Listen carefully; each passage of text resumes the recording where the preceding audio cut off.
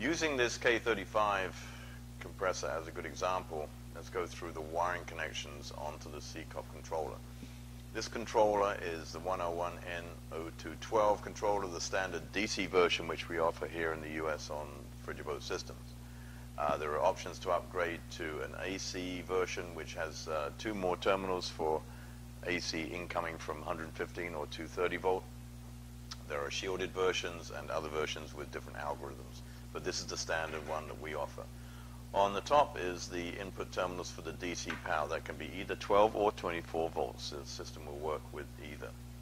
Below that is a small positive terminal and F. Those are the fan terminals. The F is the negative.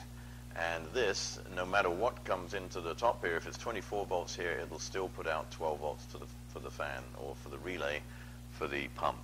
So if you have an air-cooled unit and you have 24 volts coming in here, the fan will be 12 volts. This will always be 12 volts on the F terminals.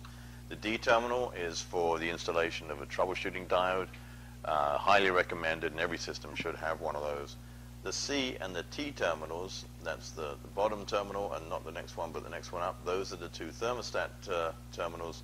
Shorting those 2 means the compressor will run, and an open circuit on those will stop the compressor.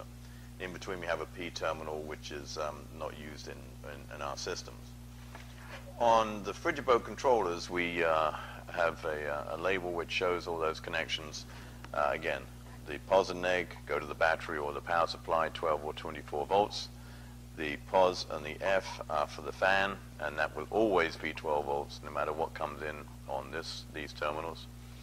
The next one here is the diode, which is not used normally, and then the C, the Charlie, and the Tommy go through the thermostat, and that is the control circuit for the compressor.